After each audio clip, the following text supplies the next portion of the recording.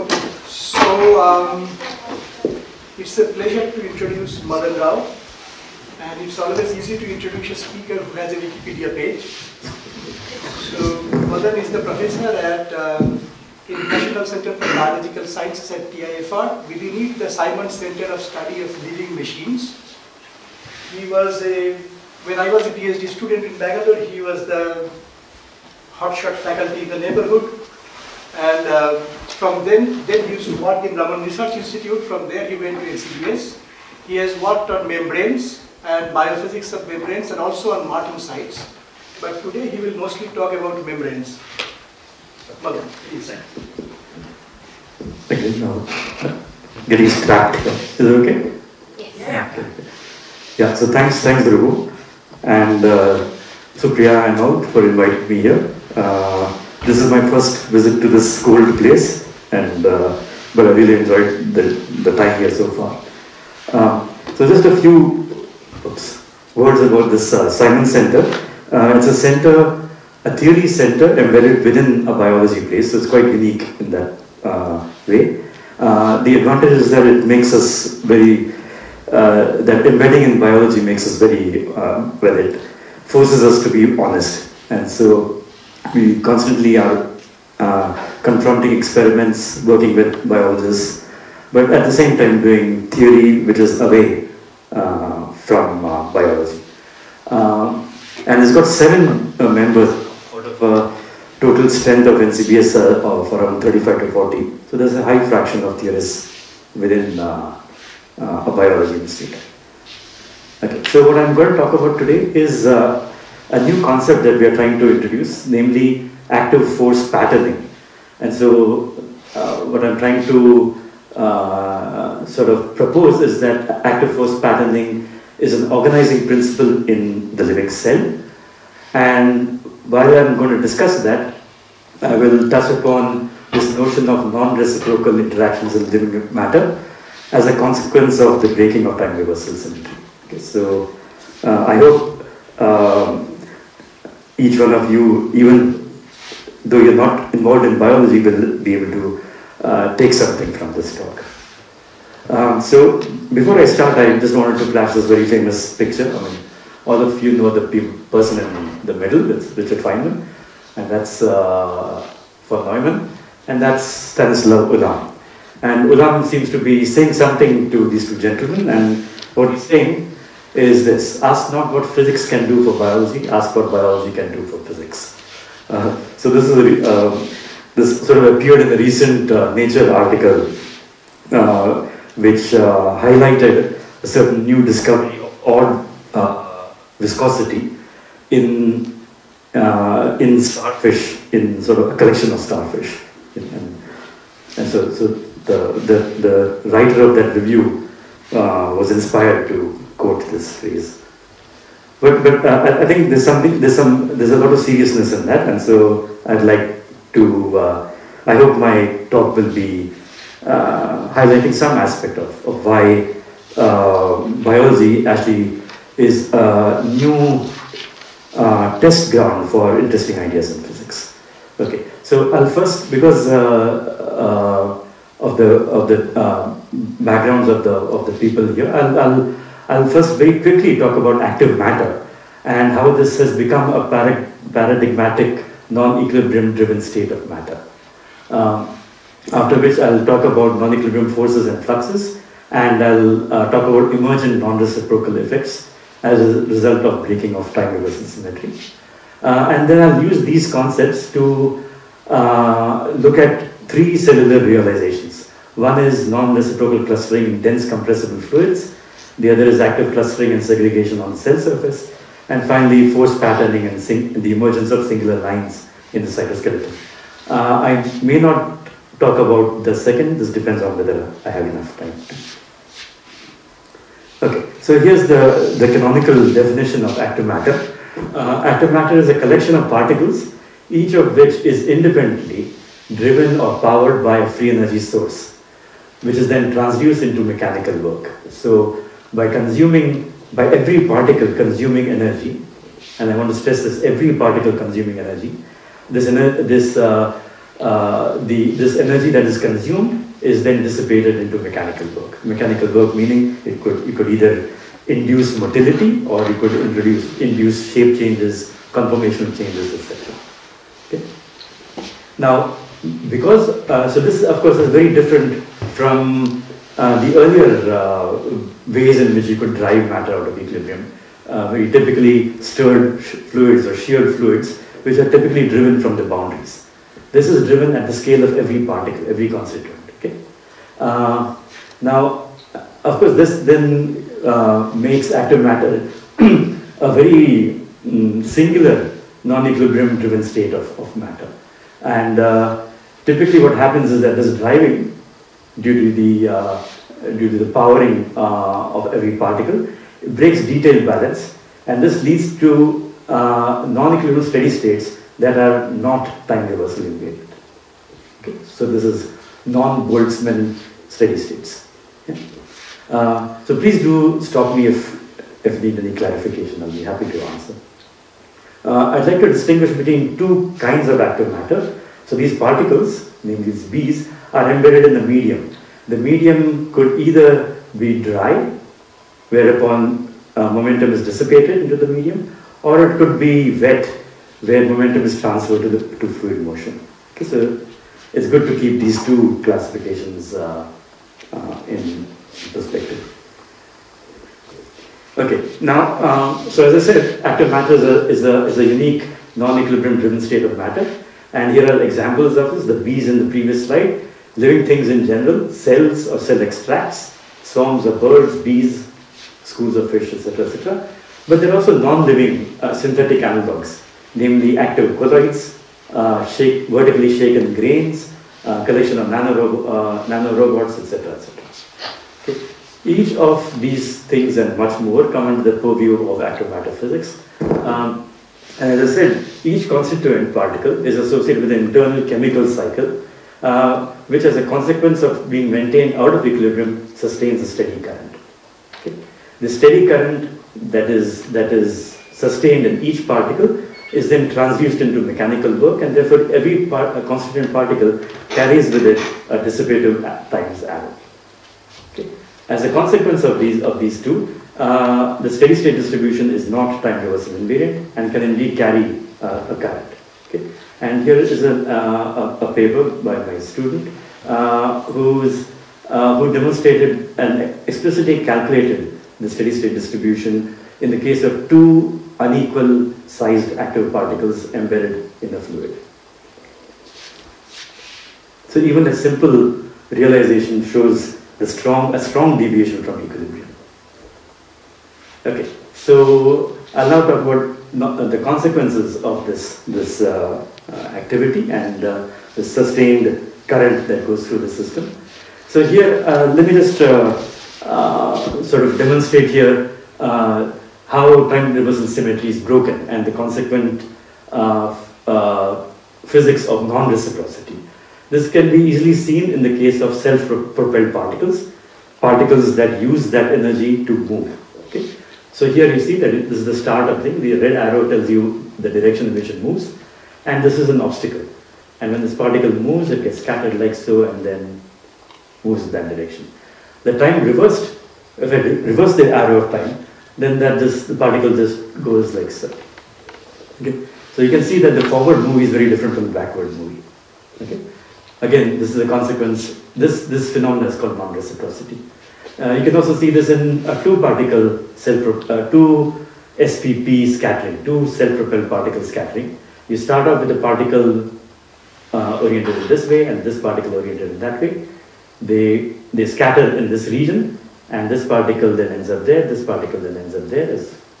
Now if I reverse the arrow of time, you'll see that this particle just goes straight like so, and this particle goes straight like so. Okay? So again, the time reversed movie is different from the forward movie. Okay? This has been highlighted by Mike Cates and his colleagues in a concept that they call motility-induced phase transition or motility-induced clustering, whereupon particles which are self-propelled like so can, because of collisions, align and cluster together. So this clustering which is like a liquid-gas phase separation. This clustering is a consequence not of attractive interactions and so on, but purely because of kinetics. Okay. Yeah. So what are the consequences of time reversal symmetry breaking at the microscale? And this is where the full sort of glory of non-reciprocal interactions comes in. For instance, the first thing that one realizes is that active systems are not bound by equilibrium rules, in the sense that the forces need not be derivable from a potential. So F is not equal to the proportional to the gradient of a potential. Okay? This immediately means that these non-potential interactions imply a violation of Newton's third law. That is, the force of I on J is not the same as the minus of force of J on I. And this is, examples of this are easy to see when you look around you. Social interactions, A might like B, but B may not like A. Predator-prey models, active colloids, living matter, all these are examples where violation of third law, of Newton's third law happens. Okay. Now, a consequence of this, so this, remember, is these are not fundamental forces, these are effective forces obtained after post-graining over that chemical cycle. Okay. And now, as a consequence, you find that even in the absence of external forces, a collection of particles which don't obey this, okay, will move. The center of mass of that collection of particles will move. Okay, this is what you would call motility. Interesting consequences are that, again, as a result of this condition, that the work done depends on the path you take in configuration space. Okay. Again, interesting consequences of the same is that there's a violation of fluctuation dissipation theorem. The fluctuations in general are not related to the response. So this is for a set of particles. You can do the same thing for fields. Again, this is the consequence of time reversal symmetry breaking or non-reciprocity in fields. Time reversal symmetry violation affects the symmetry of the Onsager kinetic coefficients. Usually time reversal symmetry implies that the kinetic coefficients have to be symmetric, but here the symmetry of the Onsager coefficients can be violated. Okay. Further, in usual statistical mechanics, equilibrium statistical mechanics, there's a relationship between Onsager coefficients and the variance of noise. Again, this is violated here because of this. What we will see is that the dynamical equations will contain terms which are not derivable from an effective free energy, and this gives rise to non-Hermitian dynamical matrices, which has interesting consequences. Okay, so having now gone through the sort of abstract part of the talk, I'll try to see how those various aspects manifest in the three realizations that I'm talking about. Okay, so any questions before? This fine? Yeah. So if this is formulated as a problem with extra components that absorb the momentum, yeah, and make the whole system conservative, will that make the formulation easier, or it won't help anything? So I didn't say first part. What was it? I said, so this is a non-conservative system basically. Yes. But if you include some effective extra components that absorb the momentum, right, so the whole system becomes conservative. Right. Will that help in any way, or does it? Right. So you could imagine. So I guess what you're trying to say, I think I agree with what you're saying. Is that suppose I had written down the microscopic equations for all degrees of freedom, which includes the internal degrees of freedom of the particle. Then you're right, then these effects will not be seen. But the equations, of course, will be very complicated because you have to write down equations for all the microscopic degrees of freedom that constitute the particle itself. So these are effective degrees of freedom, where I'm integrating over the internal states of the object. Yeah, what I'm saying that suppose you all seem to use effective environment degrees of freedom, Yeah. which in such a way that in total, like the third law is obeyed. Yeah. So, it may not be helpful. It may just complicate things. well, I wonder whether one can do it. I mean, the only way I would know how to restore all these things would be to add these internal degrees of freedom and yeah. Thank you. Yeah. So you talked about the chemical cycles. Yeah. But assume that you have that the particles in your system, that they have a time development, but it's not cyclic, something that is decaying or something like that. Does that also fall into your theory? Absolutely. So there is, of course, a separation of time scales, as you're implying, and what I'd like to say is that every particle has this chemical cycle, and this is a fast time scale. And you're integrating over this fast time scale to get the effective dynamics of particles at a slower time scale. The effective dynamics of the particles at a slower time scale could be dissipative and so on. So, does that answer the question? Yeah, I think it answered it in the sense that you are not considering systems where, the internal change is not cyclical, because you want something that you want a fast and a slow time scale. I wanted to know what you are. That's right. Yeah. That's Okay. right. Thank you. That's it. Yeah. But I presume that you could, for instance, have, instead of having this kind of cycle, you could say, okay, let me consider a ladder of states. No? And then there's no cycle, but you have back and forth and you're integrating over the time of this you're integrating over a time scale which is larger than the transition time from the start to the end, and this would still work.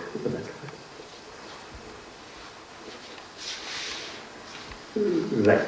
Okay. So I'll just come to this slide. So typically in living systems, the energy input at the scale of every particle is driven by a chemical energy, schematized like so.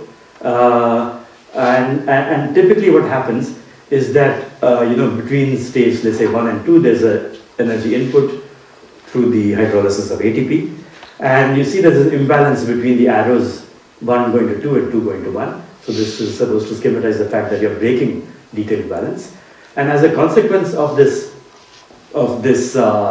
imbalance of transition rates, you drive a cyclical current, okay, which we represent by J. So J is a sustained current that is maintained in a lot of these processes in cells due to by having a fixed chemical potential associated with the ATP going to ADP and phosphate. Okay, so what the cell does is to maintain the relative levels of ADP versus ATP fixed. Okay, and by doing that, it generates a gradient of chemical potential which drives a current. Okay, now this current that is driven in this, for instance, can be used to do all kinds of things. In particular, it can be used to do mechanical work and apply stresses and forces. And so myosin, which is a molecule which is famous for transducing this energy into mechanical stresses, gives rise to around 14 pascals of stress, okay, per cycle. Okay, this as I said, that this cycle, this chemical cycle, can be used to do all kinds of things in biology. It shows, you can see, this is a tissue which undergoes huge shape deformations, and the shape deformations are driven by the chemical cycles that I talked to you about.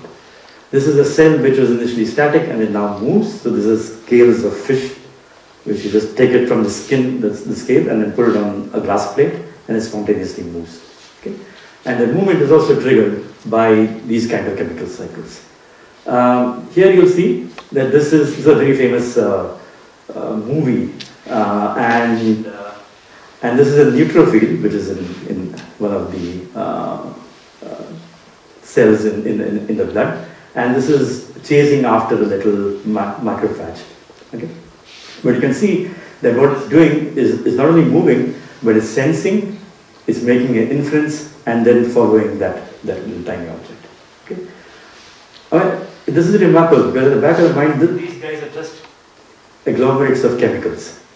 Right? But somehow, the idea of that by imbuing with life, namely by driving it out of equilibrium, you can drive it to do all these interesting functions. Okay, so this is again non-reciprocal, as you can obviously see.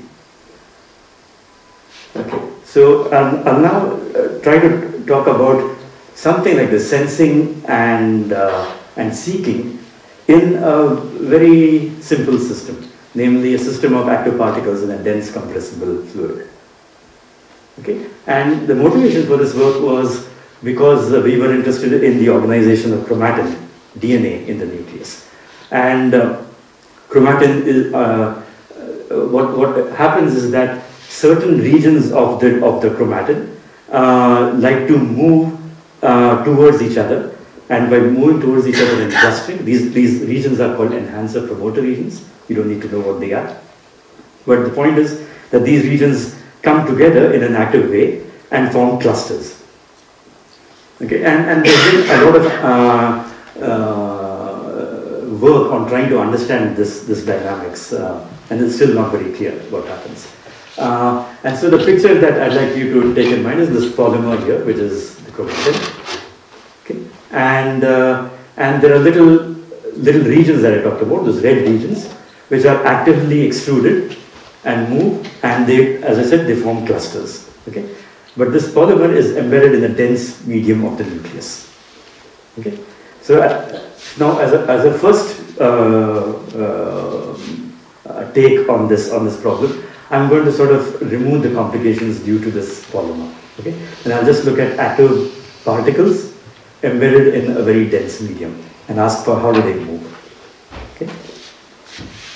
Okay, so we'll look at this much simpler problem. We'll overlay the polymer aspects later. I mean, I won't come to that part in the talk, but let's just look at this system. A dilute concentration of these active particles embedded in a passive, dense medium. Okay? And the obvious equations to write down would be that I write down Newton's laws with damping. So that this is Newton's laws with damping. But of course, those particles, namely these red particles, they're in this set A, okay, are pushed with a certain force F. Okay, and these inert particles just obey this equation. But if the particle belongs to the set, namely one of these red particles, it has this these terms and this forcing term. And of course, you can put a noise. Okay, an orientational noise, which is the nose of the particle, which moves for a while, and after a certain time scale tau, it decorticates and moves up. Okay, so that's the dynamics, so simple dynamics. Now, what's interesting is that if I tune the magnitude of this active force or the correlation time tau, then you see that there's a jamming and jamming transition. For small f, for small magnitude of forces, or for small tau, okay, the thing is jammed. The velocity of that active particle is 0. And at a particular value, beyond a certain threshold, it takes off. Okay, so there's a jamming and jamming transition. Yeah? Now, so this is obtained by numerical solution of these equations. But now it'll be, let's try to go beyond these numerical solutions and ask for what are the hydrodynamic equations that we could write down from this. Okay, it gives more insight by looking at it in this perspective. So let's call the rho as the density of these background particles. Okay, because there are many more background particles than the active particles. This is a fine description. Of course, the density rho has to obey a conservation law. So d rho by dt is just advected by this velocity v. Okay, the particle. So that is mass balance. You're next instructed to write down equations for force balance. Right? The sum of all forces should be equal to 0. So there's a frictional force. So V here is the velocity of these background particles. There's a frictional force which is balanced by local viscosity, and a local pressure which comes from compressing two particles together. Okay? If this particle overlaps with that particle, there's a pressure, local pressure proportional to rho square. Okay? And the gradient of the pressure is what this is. Okay? And this here is the forcing on the background due to these particles. Okay? So that's the active part of this force balance equation. We will then write down, so this here, these two equations tell you what is the dynamics of the background, which is driven by the forces that the particle acts on, that the active particle acts on the background medium. Here now is the dynamics of the active particles themselves. The active particle velocity, okay, is proportional to the active force, and it moves along the direction of the nose of the active force. Okay, so that is this two equations. But of course, there's a back reaction coming from the medium itself, and the back reaction tends to impede the movement of the particles. Right? So the back reaction has exactly the same form here, except that the coefficient could in principle be different. So this is the equation that the active particle has, and this theta here is the orientational noise in the nose of this, the arrow associated with this active particle.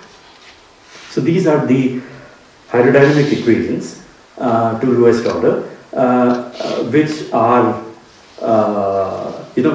which describes the same physics as this microscopic theory.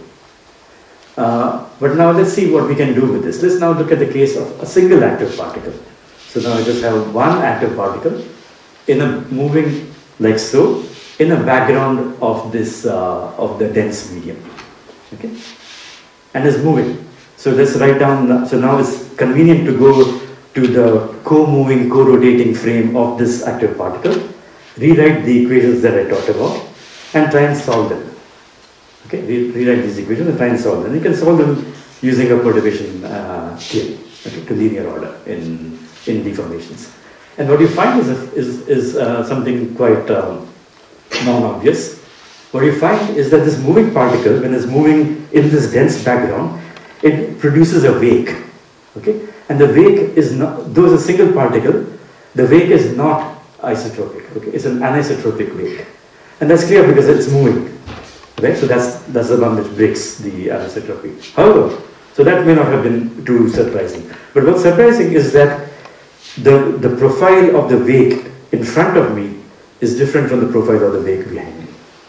Okay, and indeed the profile of the wake. So this is the profile of the wake in front of me. This is the profile of the wake behind me.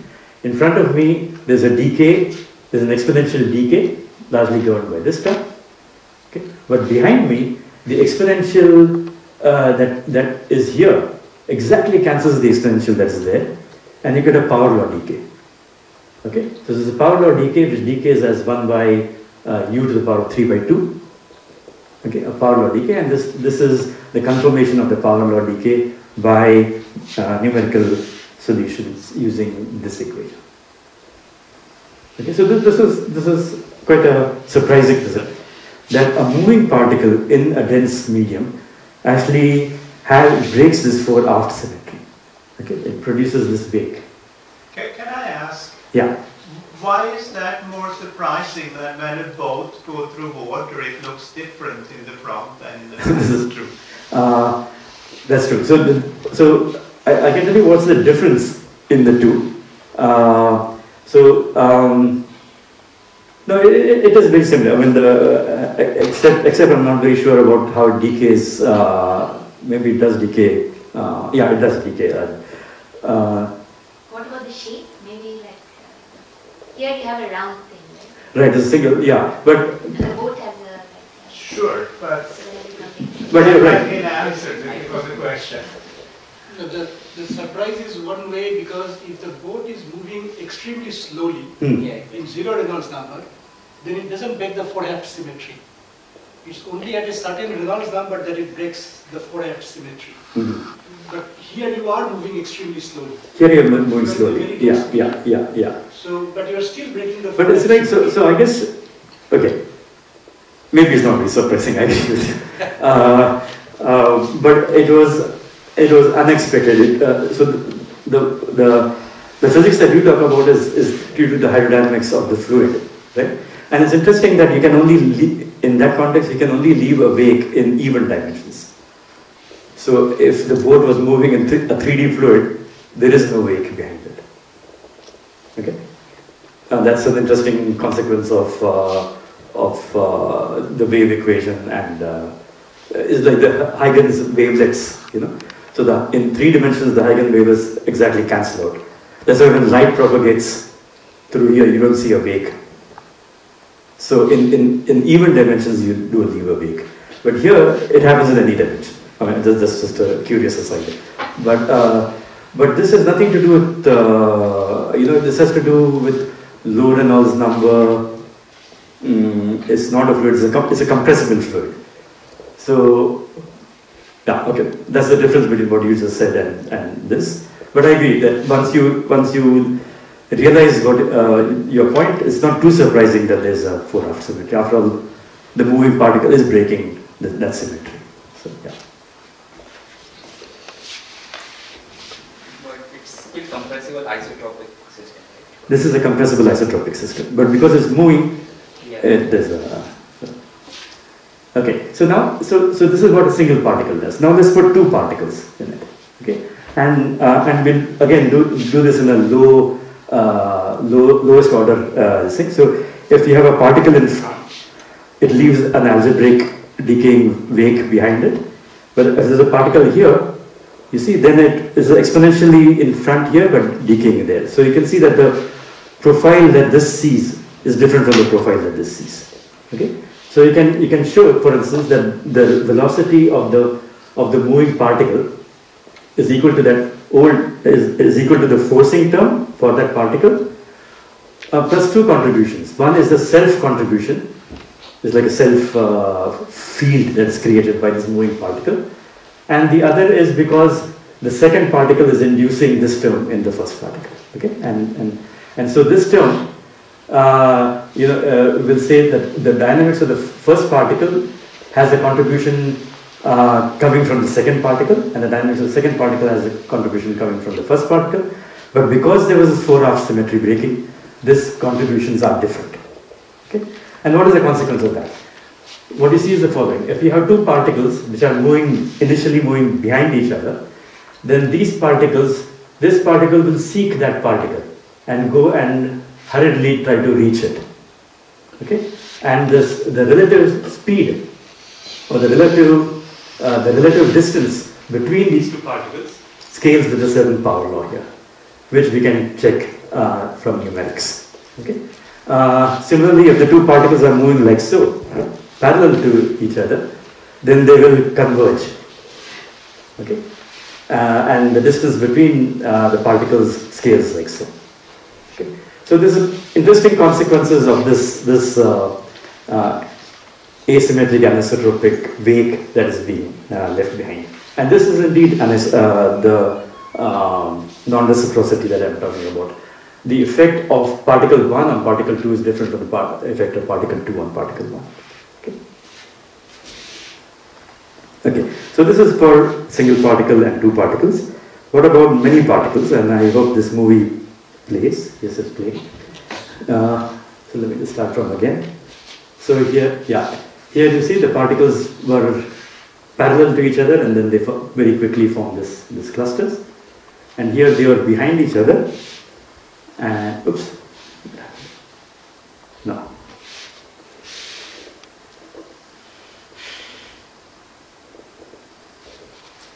And you see they come together. Yeah. So this is an interesting kind of clustering that is seen not because of particle interactions, but because of how an active particle couples to the medium and how the medium feeds back onto the particles. Okay. So we are now trying to work on various, hopefully some cellular and tissue level implications of this. But I don't have much to say about that yet. Okay. So now, how much time do I have? 15 50? 50. 50, okay. So then I'll certainly skip this then. And let me just go.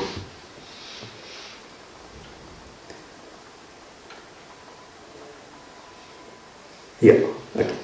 So I'll come back to this in case I have time. Yeah. So, but I wanted to talk to you about this because it's something that we've done recently and I'm quite excited by this. So this is the notion of force patterning and singular lines in the cytoskeleton. And here's the problem that I want to talk about. What you see here is the cell, and in green are these actin filaments. They are stiff polymers, and they basically straddle the entire interior of the cell. And indeed, it gives rise to the integrity, the shape of each cell. When the cell has to change its shape or when it has to move, something has to be done to these actin cytoskeleton. Okay. And what you see here is the same actin cytoskeleton, but forming these excitable waves, right? In coexistence with these filaments. Okay. So this is what I'm quite interested in, about how the active forces generated by this actin and myosin, these set of filaments, how they result in long-range dynamic force patterning, which is cell spanning, and together with excitability. So there seems to be a coexistence of excitable, waves and these singular stress fibers. Okay. So yeah. So just a word, because you may not be familiar with actin. I just very quickly want to say that the active component here now is this combination of motor proteins, they're called myosin, and these actin filaments. Okay? And you can see, for instance, and this myosin is what consumes ATP energy, and because of that, it moves along that filament. And so, if I hold the myosin, the filament will move with respect to the myosin. Okay. So what you have here is that this active agent gives rise to a current because this object will move. Similarly, it can give rise to local stresses, which can either be contractile, I pull along this long axis, or I push along the long axis, namely extensile. Now, because there is a asymmetry between compression and extension, as you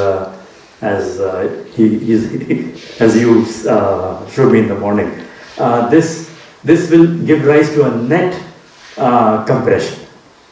Okay, so imagine that you have a meshwork of this actin filaments all through the cell, and you have this myosin which sits on this meshwork. Then it will give rise to a net compression. Okay, this compression is called a contractile force. Okay, so now, what do we want to try and say? So what we want to say is, how do local active forces associated with this actin and myosin constituents, how do these local active forces drive dynamic long-range force patterning, and such as stress fibers and excitability?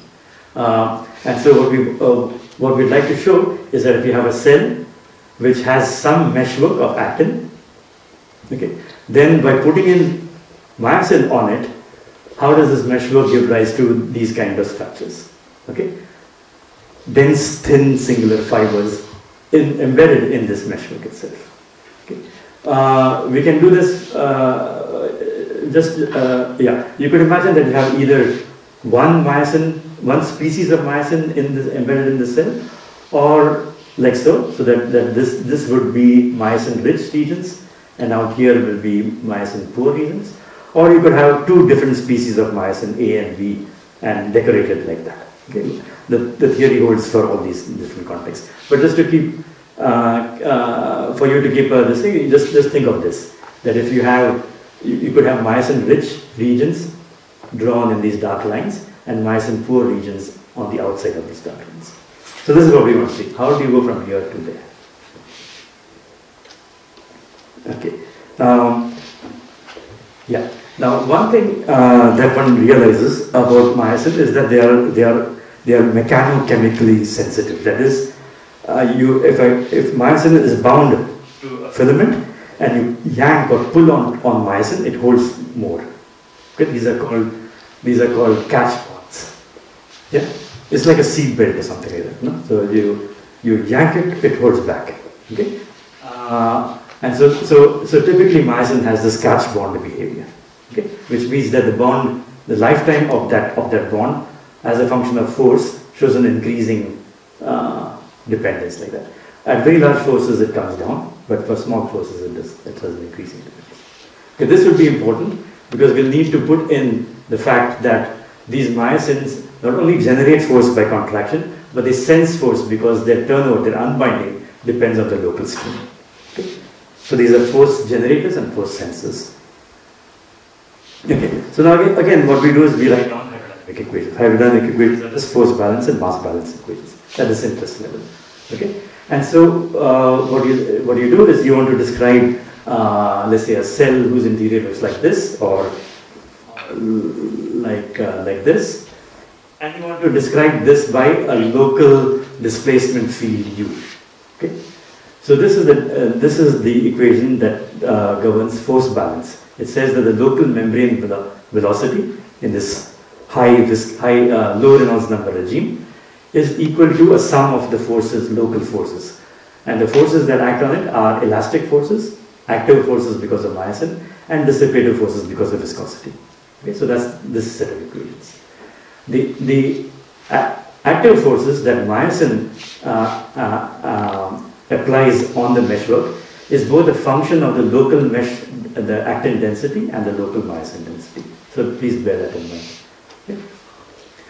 The next equation would be the equation of mass balance of the myosin. The local time derivative of myosin is advected by the moving mesh, okay, and it could diffuse. Okay, but also there is a turnover, namely myosin can unbind and bind onto the meshwork. And the unbinding of the myosin, as we said, depends on the strain. It's a catch bond. Okay, so this is the physics that goes in. It's a simple physics: force balance and mass balance. And highlighted in this yellow are the active contributions. Okay, this is active because this is an active. This contributes to the active force. It depends on the density of myosin. Similarly, this is the unbinding of myosin, which depends on the local active stresses. Okay, now it's convenient to, when you write these equations, to rewrite this equations in sort of this form, okay, where phi here is the difference between, so rho 1 and rho 2 are the high enrichment with myosin and lower enrichment with myosin. Okay, so that's the excess density, and this is the average density. Okay, so this is the local excess density, local average density. And in terms of these equations, these equations just can be read out easily. Now, what is the what is epsilon? Sorry? What is epsilon? The strain, which I have written here. Epsilon is just the strain. Yeah. Okay. So now if you unpack, so this quantity, of course, the sigma here has three parts, right? It has three contributions to force: elastic force, which we just take it to be linear elasticity, an active force coming from myosin, coming from this formula, which we're going to write down, and a dissipative force. And if you unpack this form of the active force and then plug it back into these equations, you find that there's a renormalization of the elastic forces. A normal, if we had started off with a linear elasticity theory, namely stress is proportional to strain with an elastic constant B, what happens when you unpack this is that you generate a non-linear elastic contribution. Okay?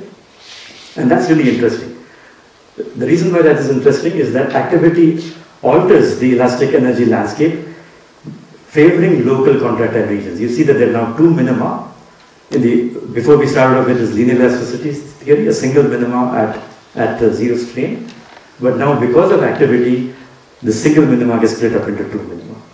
Okay? And therefore there is a chance that locally you could sit in this non-trivial minima, which will give rise to local contractile regions as shown as shown here. Okay, so you can see that the physics is already coming up. Okay, yeah. Now, as I said, okay. So now let's just pause for a while and then look at this equation, because it's quite a neat equation. And I'll read it in this equation here. Before I started off with the activity, the stress was merely proportional to strain. Sigma equals V into epsilon. Okay, and V was the elastic modulus. Okay, but now because of activity, there's a renormalization of the elasticity, and you get this nonlinear dependence. Sigma on the left-hand side, the stress tensor, has this non-linear dependence on the strain, okay, given by the epsilon square and epsilon cube terms. Okay. But there's also interesting contributions here. For instance, one of the things that you get is that you get a back pressure, again which comes from activity, and this is like a negative pressure that's being applied in the system.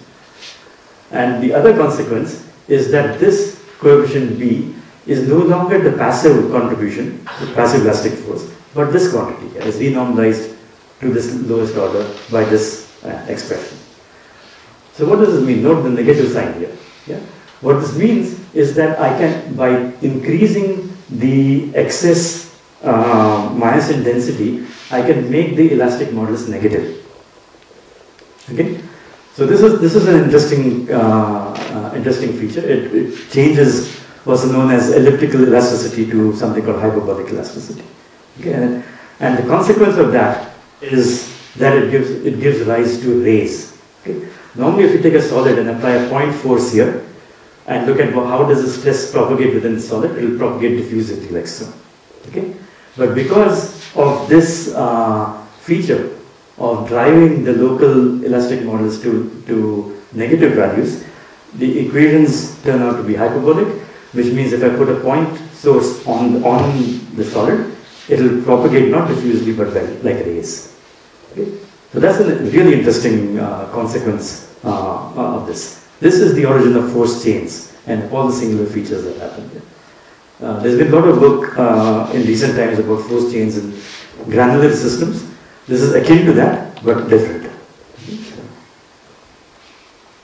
Okay, now let's take these equations and now sort of do a linear stability analysis, and I'll very quickly go through this. What we find, so this is a phase diagram, which is the relative contractility, the fact that the excess contractility versus the relative unbinding of this myosin. Okay, and you find that in large regimes of parameter space, what you find is a segregation in stability. Namely, if you start off with a uniform distribution of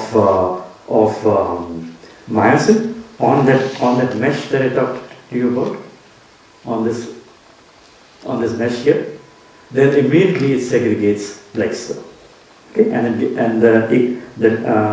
the analysis gives you what is the fastest mode of segregation. Okay, so it tells you that there is a segregation in stability. Now this is interesting because normally if you take two components like oil and water and cool it to low temperatures, then they segregate. And they segregate because there's a gradient in chemical potential. Oil likes to be next to oil and water likes to be next to water. Yeah? So the attractive forces between oil and water that drives segregation. Here the two myosin species that I talked about don't have any interaction at all. Right? They are interacting with each other via the elastic medium. And the segregation that you see here is generated as a result of this interaction with the elastic medium. Okay. So normally when you have, so what I've shown so far is that a homogeneous initial configuration of myosin very quickly undergoes a linear instability towards segregation. So you have rho 1, let's say, in this orange patch, and rho 2 in the blue patch. Okay. And now, of course, as any physics student will say, non-linearities will kick in. Right? Linear stability analysis only works for very, very short times. Beyond a certain time scale, non-linear effects will kick in. And usually, what non-linear effects do is to temper the exponential growth that's predicted by linear stability analysis to an slower algebraic growth. Okay? And give rise to domains such as these. So these domains will grow till they encompass the whole system. This is what you see in oil and water, blue lipids on the membrane, etc., etc. This is conventional coarsening dynamics of phase separation. What happens here? Something very dramatic happens, and this is the following. Again, after the initial linear instability, what happens is that you start getting regions such as these. That is, regions where here there is more myosin compared to there. And as a result, these two interfaces, the left interface and the right interface, are actually forced to come towards each other, forming singular lines such as these. So it grows initially, okay, then very quickly it forms these singular lines. Okay? It doesn't grow forever. And this, and in fact, one can do a sort of finite time singularity analysis to show that these singular lines, these lines actually form singular structures with the excess concentration of myosin scaling like so, with the 1/3 exponent, and the strain, because there's more myosin there, there's more strain, and the strain increasing logarithmically at a finite time t0. So this gives rise to finite time singularities. Okay. So it's very different from what you would expect in equilibrium segregation. And here are some pictures which I'll show you here. Again, you can see the formation of lines, and they form these lines. Now it's looping, and so it will come back. But you can see that this is very, very different from equilibrium segregation. Okay, I'll skip this. Here are some sort of experiments that were carried out by some other group, where they showed how these lines of actin, enriched in actin and myosin, emerge from a background of already existing actin filaments. Okay, so this is very consistent with our calculations that I showed you. Again, more experiments. Here this shows a cell in a micro patterned plate. Here you have actin within the cell, but there is no myosin. You put in a drug which doesn't allow myosin to be contracted, and you get this kind of picture. But as soon as you wash the drug and allow the myosin to bind onto actin, you see the emergence of these lines. Okay. Again, very akin to what I just described. How much time do you have? No more. Okay. Okay. I was going to tell you something about non-Hermitian matrices, but I'll just leave it there. But just to say that that the analysis that we have very definitely shows that in conjunction with these singular stress fibers that emerge as a consequence of the post-coarsening dynamics that I showed here, you also get this kind of traveling wave patterns. Okay, so this is a numerical simulation of those equations, but one can do this analytically and show that you get traveling wave patterns. Okay, so in the future, one of the things that we are planning to do is to put in the other interesting component that happens in cells. Apart from actin, which is this red filaments, there is also a filament a set of filaments known as microtubules. And what we want to do is to put both these things in the same theory. Okay. Why do we need to do this? And the interesting difference between these two is that this is a tensile thing. It's like a rope which resists pulling, yeah, but is easy to compress.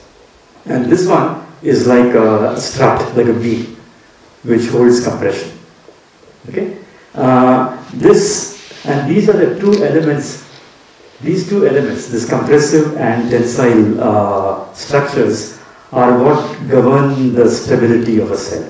It's quite remarkable, and let me tell you why it's remarkable. It's remarkable because of this. Here is Buckminster Fuller, and who is an engineer of some repute, and he had thrown a challenge to engineers and architects a long time back, saying, can you build a stable structure which is not stabilized because of compression, which is what our buildings are, but stabilized because of tension. Okay? So here are the compressive elements, the sticks here, but you can see that in between these sticks are these thin little strings. Okay? And this is stabilized not by the sticks but by the strings. Okay? So you segregate the tension elements and the compressive elements, and as I said, that it's stabilized because of these strings, and the structures are called tensibility structures, from tension and integrity. Now, of course, if you look at Wikipedia, there are many such structures that you can buy from shops. But the interesting thing is that in at that time, Donald Ingber from Harvard suggested that the mechanical structures of cells are indeed these tensibility structures, and he just proposed this as an idea. There are some level of experiments which suggest this, but the reason why this has excited us now is that we believe that by using the formalism that I just described to you, and including both actin and microtubules, we'll be able to arrive at a dynamical theory of tensibility, and that's what we are aiming to take up next. So to summarize, I wanted to talk about non-equilibrium force patterning as a principle in the cell, because based on this overall cell spanning force patterning, all the other organelles, etc., get located within the cell. Okay, the location of different organelles within the cell is contingent on this kind of patterning. Okay. And what I talked to you about in the last part of the talk, I talked about emergence of stress fibers and coexistence with excitability. And as I said, what we'd like to do next is to derive a dynamical theory of tensibility. So I'll just end by acknowledging the people who I work with. These set of people, and Sashita Tupali, who is a faculty member in Science Center, we did the work on the first part of that I talked about non-reciprocity of active particles in a dense compressible medium. I didn't talk about their work, and Ayan and Saptarshi did the work on the stress fibers and the active cytosclerosis. So thank you very much.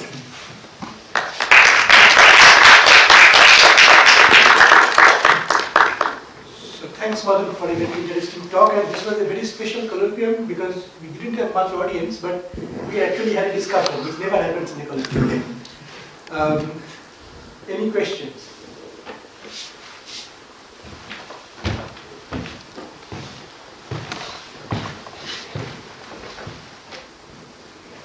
Thanks, Madhu. It was very Thanks, yeah.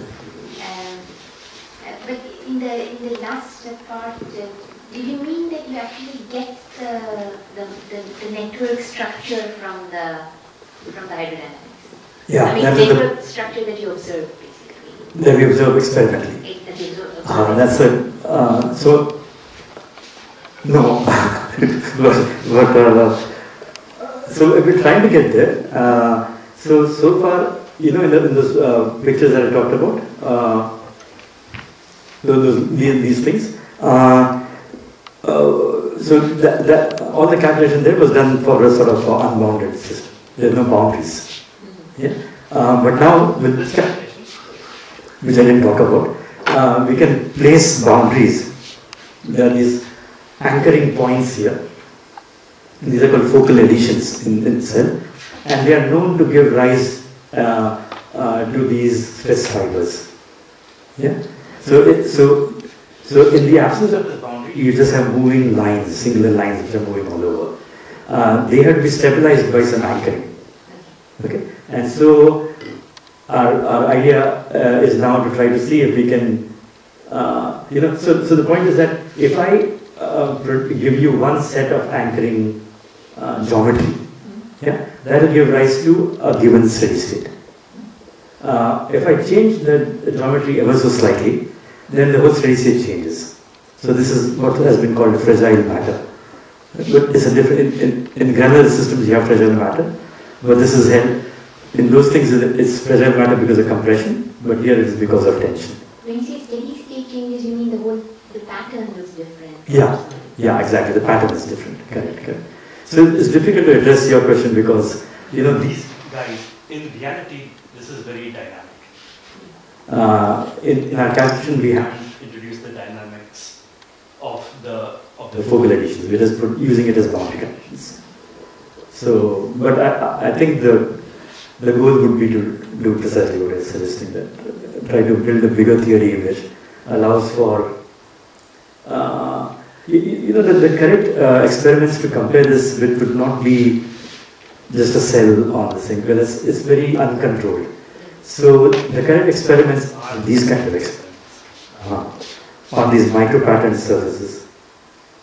These, because here you can control where you want to put these focal additions. So this is actually an experiment which looks at the dynamics of this. Right? So this is precisely the kind of experiment we should be addressing, and we'd like to do that next year.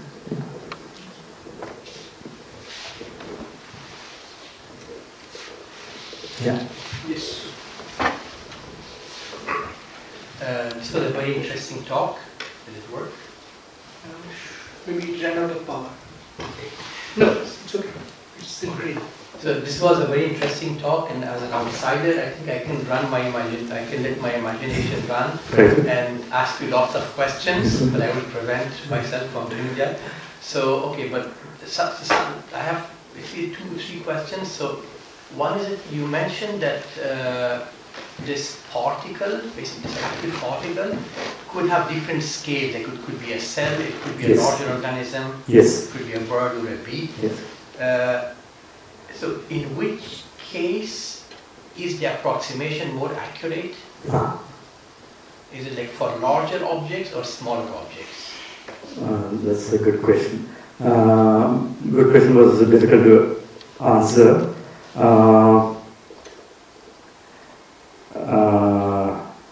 Right. So if you're looking at, so for instance,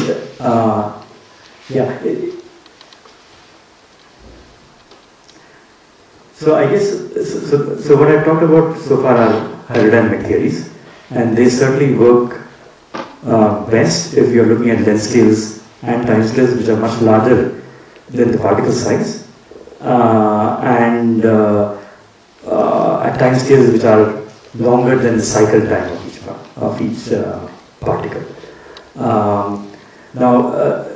So that's one statement. But applying these kind of theories to different systems such as, let's say, bees or birds or cell extracts, you leave out many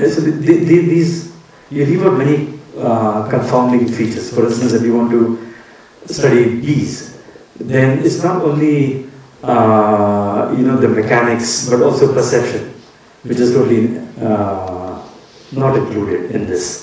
There are efforts to include that, and very good work on that. But still, there's a lot to be explored in that area. There's lots of open questions to do with even what used to be thought to be well understood flight of birds, and it's still not understood in great detail. Now, in the case of the cytoskeleton, of course, you don't have that problem. You don't have perception and so on and so forth. But of course, you have many ingredients, more molecular ingredients that might be there.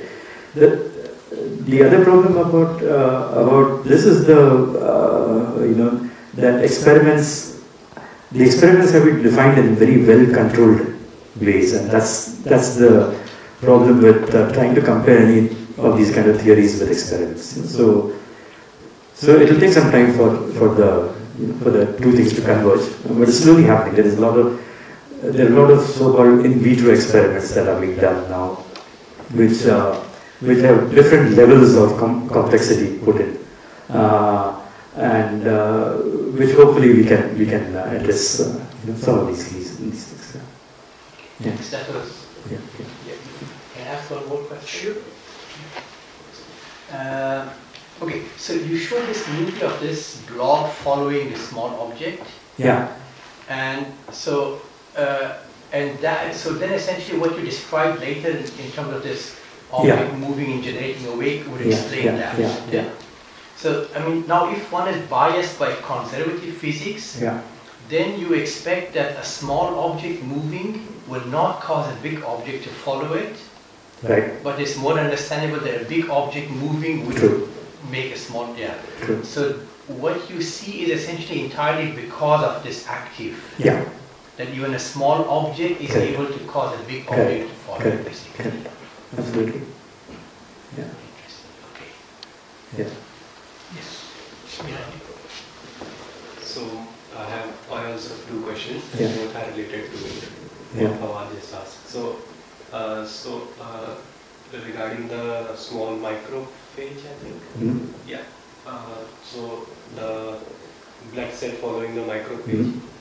Regarding that point, so are you saying that it's more because of the active nature of the system and not because the microphage is leaving some chemical trails behind? No, it's certainly leaving chemical trails. That's true.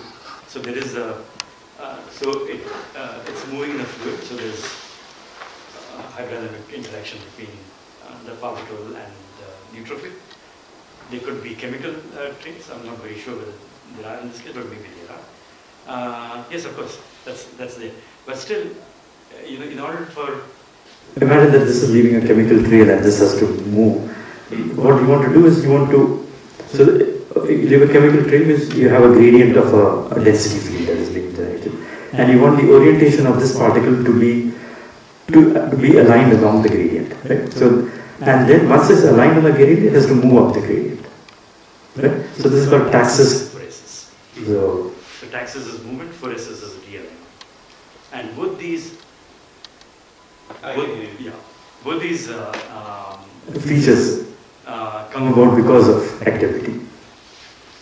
So both these are active features. So to my second question, so regarding that simulation you showed of some red active particles in a field of passive, in a passive sea. Yeah. So in that, there was a noise related to the angular orientation, right? Yes. So, but I observed that they are mostly moving towards the right. In the simulations, right? Yes. Yeah, so there the noise was shut off. In the simulations, the noise was shut off, or made very small, but essentially shut off. In the analytical calculation, also basically we said let the noise be along, let's say, one axis. But then you go to the sort of co-moving, co-rotating frame of that, and then it becomes a determinant. So what I should take away is probably that it's easier to follow behind another active particle. Yeah. Because of but it's not only following; it's also catching up. Yes. So it's seeking it and catching up. That's the interesting part. It's like tackling through a sea of people. Yeah, exactly. Exactly. Yeah. Thank you. Yeah. No, then let's thank the speaker again. Thank you.